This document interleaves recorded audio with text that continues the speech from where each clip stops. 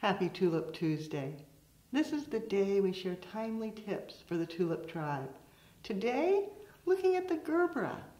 Oftentimes they come in, the necks are soft, they're bent, the head's not looking the way you want it to.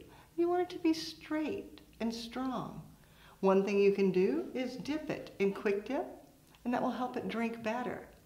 Another step that's absolutely fabulous, as you give it a cut, hang it in a rack. And the trick is that the stem cannot hit the bottom. Gravity pulls down on the stem, and as they harden off, they get straight, strong, turgid, fabulous, ready for designing.